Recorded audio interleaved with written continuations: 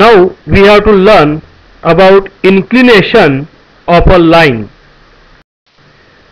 The angle theta made by the line with the positive direction of x-axis is called the inclination of the line. Inclination of the line, where theta is between 0 to 180, that is 0 is less than or equal to theta is less than or equal to 180. Consider a coordinate system. In this system we have to draw a line L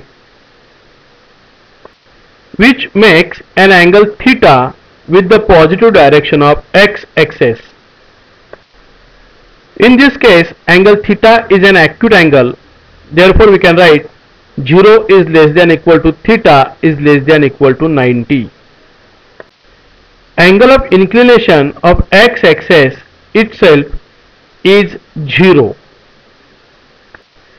Angle of inclination of y-axis, which is perpendicular to x-axis, is 90. In this coordinate system, line L makes an angle theta which is obtuse angle with the positive direction of x-axis. Therefore we can write 90 degree is less than equal to theta is less than equal to 180. Consider a coordinate system in which two lines, line M and line N, are parallel to each other. So their angle of inclinations are same, each one is theta.